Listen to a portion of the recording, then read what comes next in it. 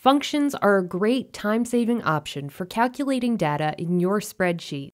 They can be used in place of formulas when a formula would be too long or just too complicated to write out manually.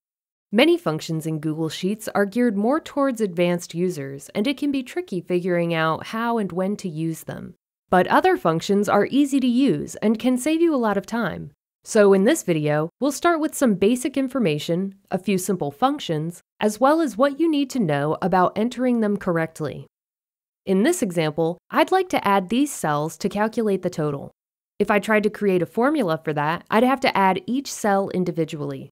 Not only would that be tedious, it would also make the formula really long, especially if I had, say, 100 cells that I wanted to add. So instead of creating a formula, I'm going to use a function.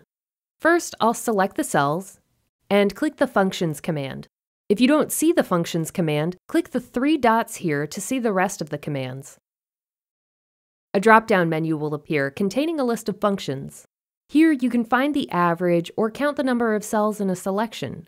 I'm going to use the sum function to add all of the cells and find the total. When you're done, press Enter on your keyboard, and the answer will appear. Let's look at this function in a little more detail. Just like formulas, functions always start with an equals sign.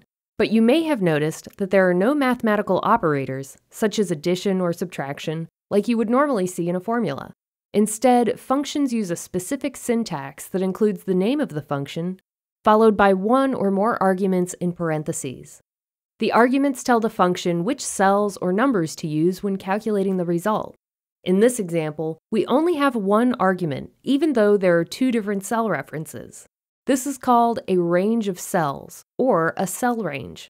A cell range is represented by 2 different cell references with a colon in between. In this case, the range consists of all the cells from D3 through D12.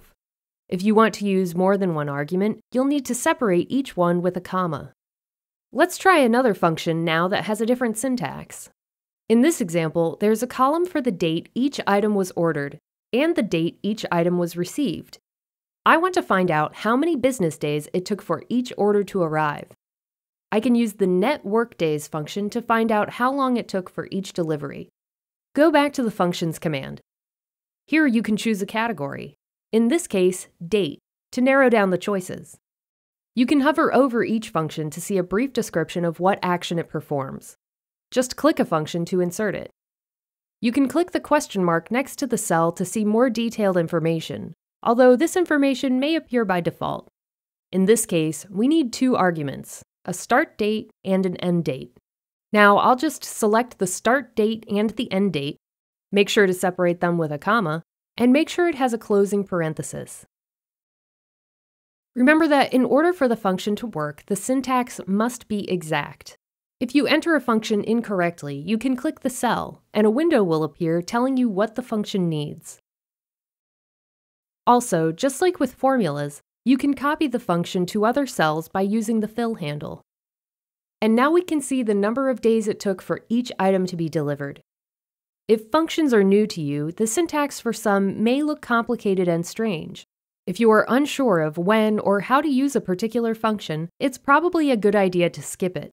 However, if you're familiar with more common actions like sum or average, look closely at the syntax and give functions a try. They might just be easier than you thought.